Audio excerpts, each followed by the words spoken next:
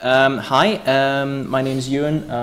I'm from Citrix, as you can tell from the corporate branded slides, which at great expense put together in PowerPoint. So this is this presentation comes from PowerPoint through to LibreOffice running on a Mac, so I'm quite amazed that it's actually displaying it all. Xenserver-core. Now this is the official spelling of Xenserver-core, and James Bulpin took away my shift key. I'm not allowed to use capital X's and S's and things, so we're going to have a word with Anil about his slides. This is joint work with Dave Scott, who's the Xenserver architect. He's not able to be here. He does all the hard work of splitting up the packages and making them all work in the weird environments we put them in, and I sort of swan about and write a few Python scripts and get to come here and take all the credit. So it's a good division of labour for me. What is Xenserver-core? Well, it's basically a way for us to try and get the bits of Xenserver, or a Xenserver-like system, in front of as many people as possible, as easily as possible. It's also part of our scheme to try and get our components upstreamed into distributions like Fedora and Ubuntu.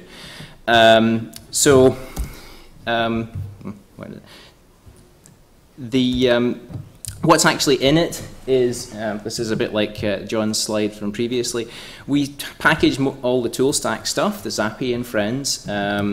We also package some other creature comforts which aren't really part of Zappy, like the storage managers and the XS console and so forth, because what we're really trying to do is to get a system which looks as much like Xenserver as possible on a standard Linux distribution.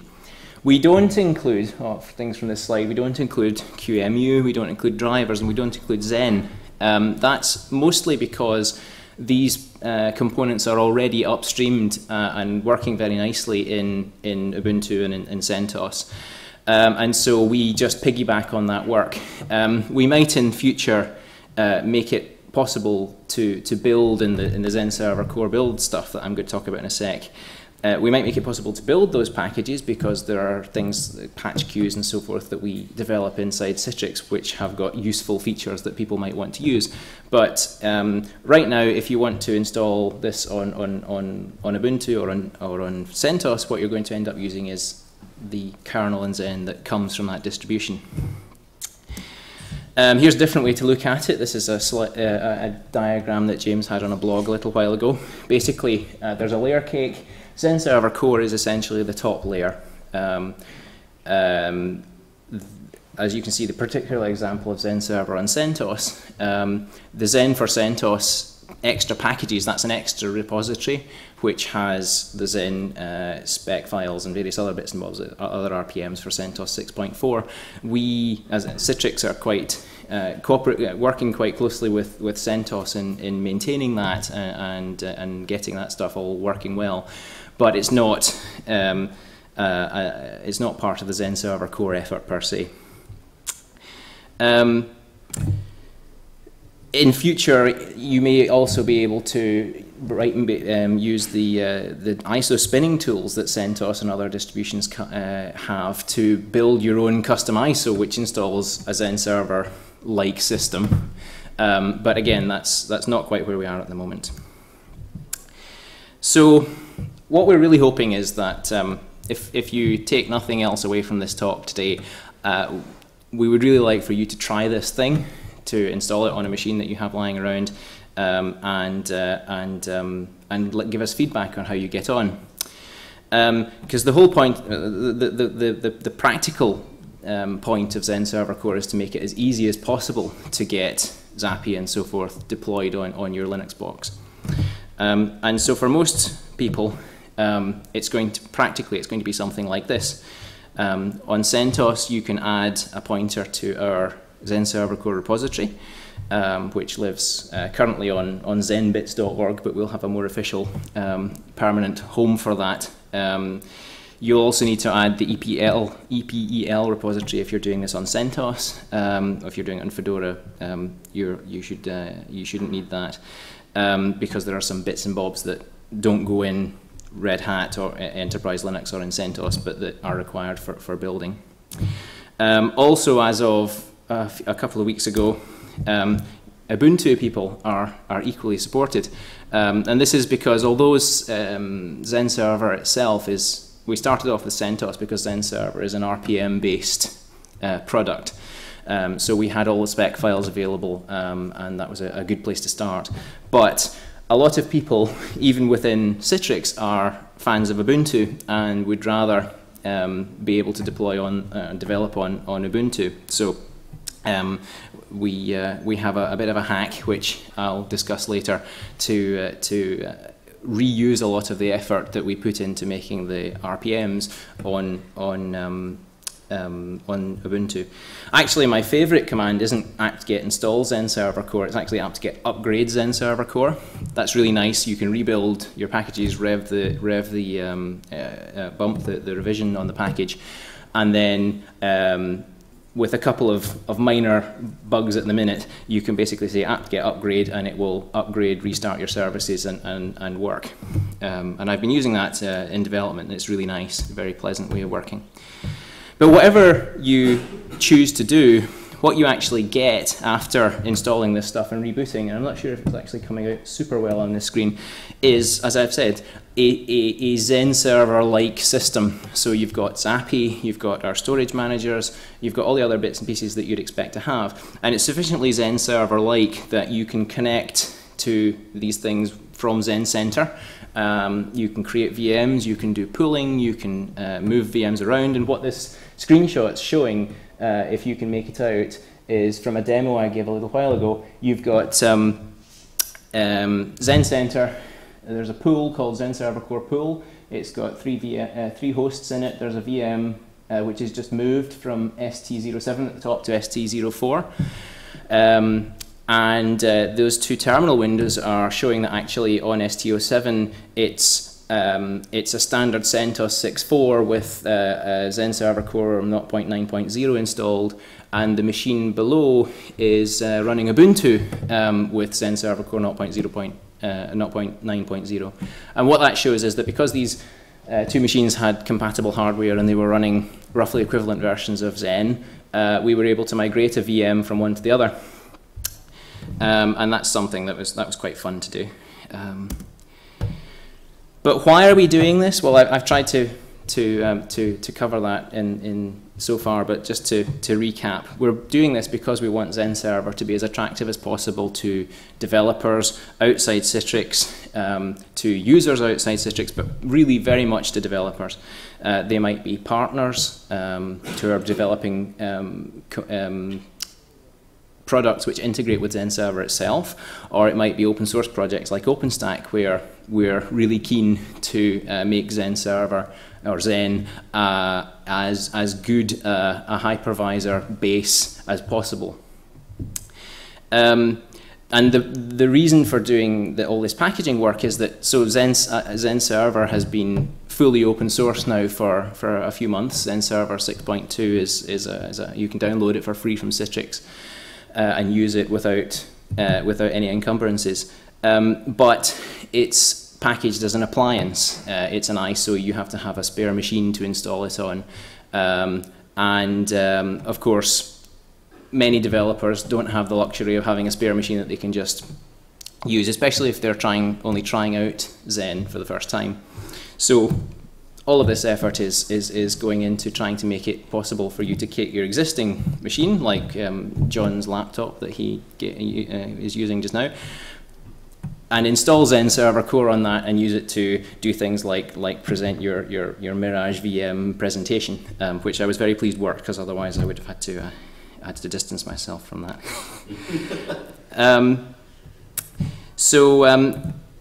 In future, we are hoping to get these packages upstreamed into your distribution so that they'll actually just be there.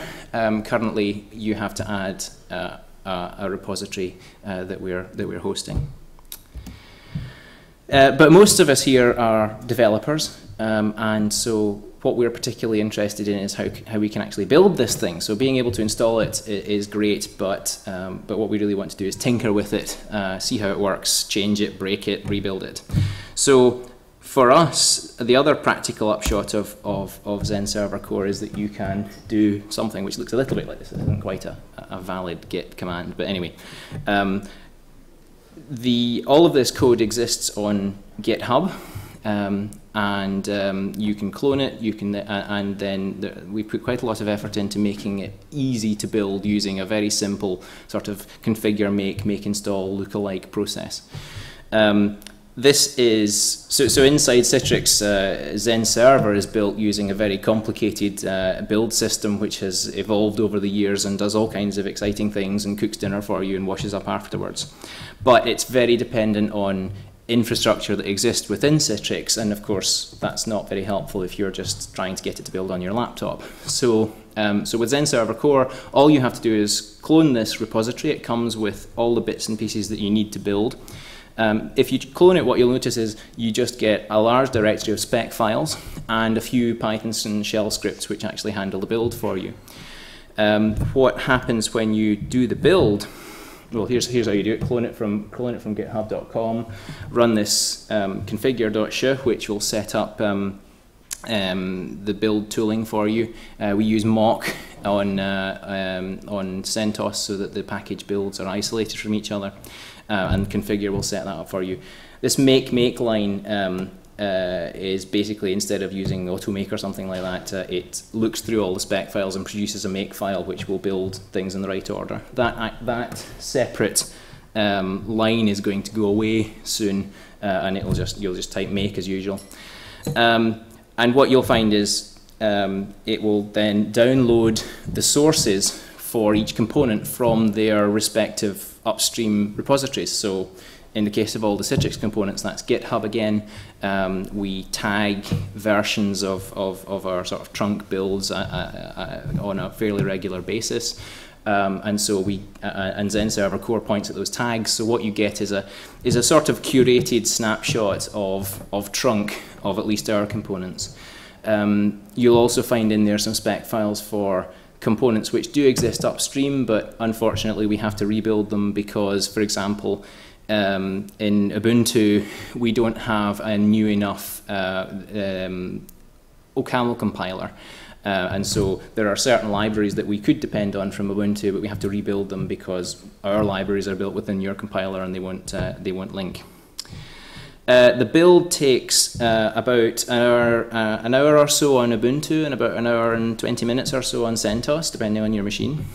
We're always looking at ways of making it quicker. So I have a branch which tries to do a parallel build, and it seems to work, but parallel builds are tricky things. So I'm holding fire on that until I'm certain that it's okay. Sort of simultaneously working on the internal build system, John has been doing some interesting work with RPM caching, and I'm hoping to be able to pull that into the Xenserver-core build system so that you don't have to rebuild everything if you're just playing around. It'd be nice if you could just pull down the hosted packages and rebuild only what you need. Currently, it will do a full build, and that reflects the fact that it's a distribution builder.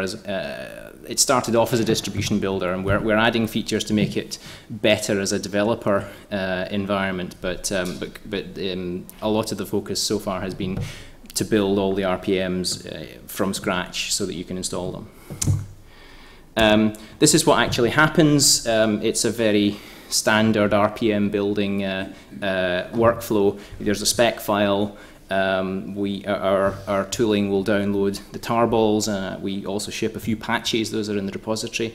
All that gets fed into RPM build, which produces an sRPM file, and that then goes through mock, which is the sort of standard shooting build tool for building binary RPMs. And at the end of it, you get a big pile of RPMs. You can then point your machine at that directory of RPMs and say install, and it should all work. Make is doing this part. We've got at the top the spec file saying, for example, the OCaml QMP, a particular version requires a bunch of packages, and produces a bunch of targets. Make uses the RPM Python library to try and figure out what things that that package requires to have installed and what things it's going to produce, so that it can build the makefile sort of dependency graph correctly.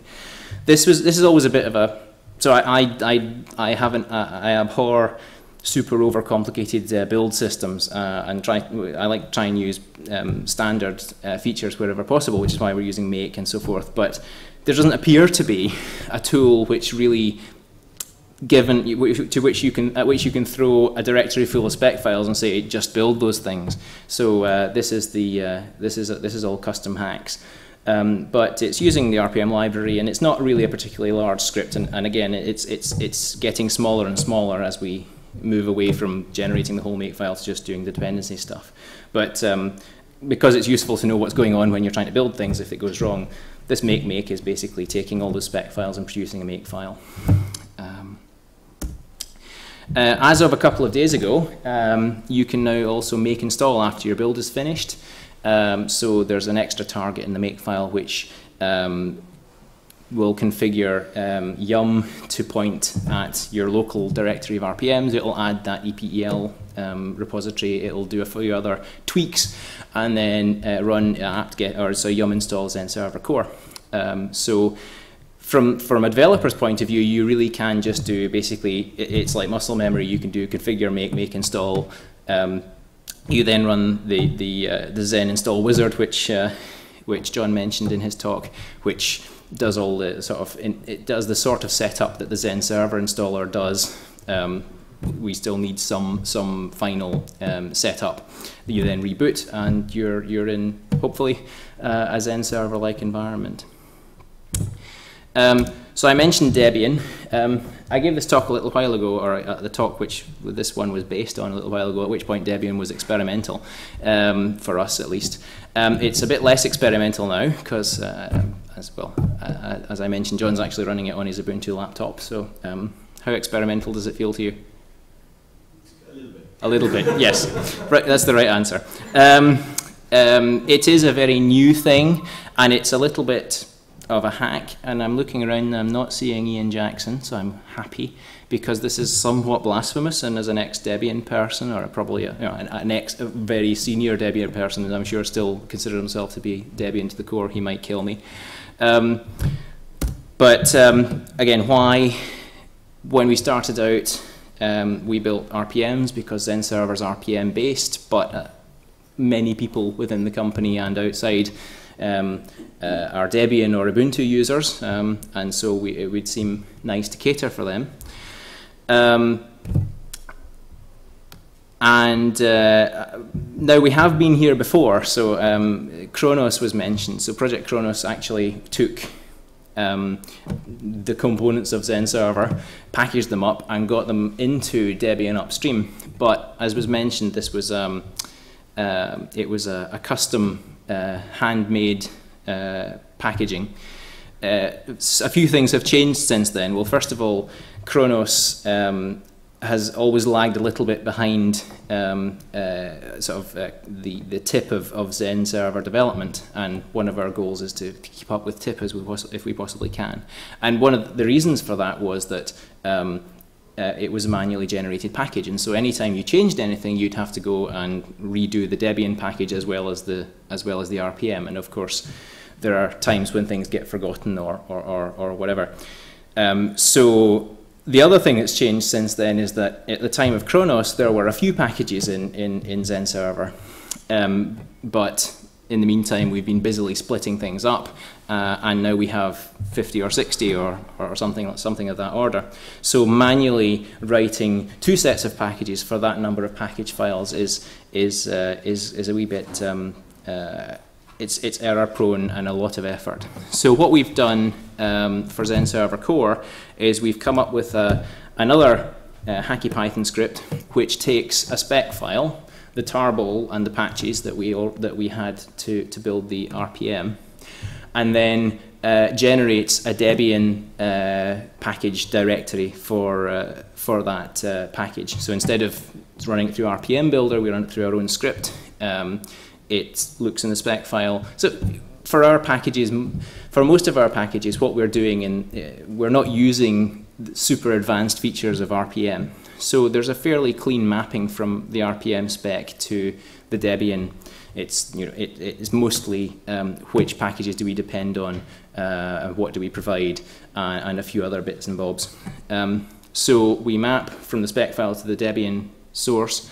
And the good thing about that, the Debian source package, the good thing about that is that after that point, in the lower half of this slide, we're on a completely standard Debian package build path. So the earlier version of this slide, we were actually using pbuilder, which is an equivalent of mock in the Debian world. And I switched to using cowbuilder, which is it's pbuilder using a copy on write mechanism, which makes things a little bit quicker. And it was simply a question of changing the word pbuilder to the word cowbuilder in the makefile, because as far as those tools are concerned, they're just seeing Debian packages and they're happy. So yeah, just to be clear, there are tools which will translate an RPM into a deb. They seem to be more taking a binary RPM and turning it into a binary deb. What we're doing is taking a source RPM and turning it to a source deb. And I think that works out better for us because, you know, there are a few other tweaks that we need to make to fit in nicely on with paths and so on, to fit in nicely on an Ubuntu machine. And those would be harder to do if we were just working on the binaries.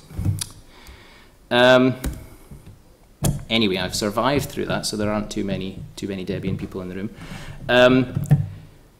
What we really want, as I said to begin with, is for people to start to get involved. So this project's been going for a few months now, and it's at the point where it's somewhat usable, and I think it would be great to have other people trying it out and feeding back on what works, what doesn't, how we could improve it.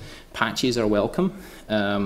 There's a list of issues on GitHub and if you'd like to fix some of those, then I'd be very happy to receive your patches. If you're a distribution maintainer, then I would love to talk to you about trying to get more and more of these bits upstreamed, because currently you have to add a repository. It would be really nice if all of that stuff was already there. As I said, we're working. Well, Citrix works with CentOS on the Zen for CentOS repository, and we have these spec files. So I'm hopeful that getting into an RPM-based repository should be quite straightforward. I'm very keen to talk to Debian people to see how I can make these packages as acceptable as possible to them. So this is our GitHub page. So yes, if you want to contribute, those are the two things highlighted in red. Fork it, please. Send us pull requests, please. And we're very happy to accept them. If it pushes things forward, then we're delighted. We also hang out on the XSDevel mailing list with all the other Xenserver people, and we're also on Zen API on Freenode. But I'm pretty terrible at watching IRC, so if you ask for me on IRC and I don't respond, please don't take it personally. It's probably just buried on a window at the bottom of a stack on a desktop behind a sign marked "Beware of the Leopard." So what's next for this? As I said, we're probably at the end of the beginning with Xenserver-core. It builds, it installs nicely. We've smoothed out many of the hiccups or many of the bumps that might cause you to have a hard time installing this. It installs fairly smoothly on CentOS and on Ubuntu. It builds fairly smoothly on both of those also, and there isn't too much fiddling around, especially now that we've got make install. You used to have a set of instructions saying go and edit this file in Yum, but now it does it for you. We're beginning to hear from people just randomly by osmosis who've found out about this thing and have installed it, and they turn up and they complain about the build speed or whatever, and we try to help them. Mostly they've had positive experiences. We haven't had too many people showing up and saying this just doesn't work, which is nice. One of the things that we're working on right now is getting more testing. We're actually trying, as I said, we're trying to get this to work nicely under OpenStack. So we're working on getting the OpenStack tests running with Xenserver-core as a hypervisor, and we're almost there with that. So far we've made 2 tech preview releases from this code base. One of them was more specifically around Ceph. That was something that Dave talked about at the CentOS Dojo a couple of months ago. Since we're approaching a stable point, we're hopeful that we'll be able to start pushing more frequent releases in quotes, where a release is basically we will tag the Xenserver-core repo saying, at this point, things seem to be pretty stable, and we will perhaps build some RPMs and host them somewhere. But we're hoping to produce these sorts of releases on a fairly regular basis, so that if you follow Xenserver-core, you'll continue to get something pretty close, as close as we can get you to the bleeding edge of at least our packages, without cutting yourself too badly. Yeah, as I said, we're not currently shipping kernel or Xen, but it's given that we're in a completely standard, after the initial make and make deb, we're in a standard Ubuntu and CentOS build process. There's nothing that really prevents us from dropping in a spec file or a Debian source file for the kernel or other components. So we will probably make that an option, at least in the future. That's all I had, so we have a little bit of time for questions, hopefully. Yeah, we have a minute or two for questions. Any questions? No questions, excellent. Plant. So could you comment a little bit on how Xenserver-core relates to Xenserver, the ISO, as shipped by a certain company in Cambridge? Yes.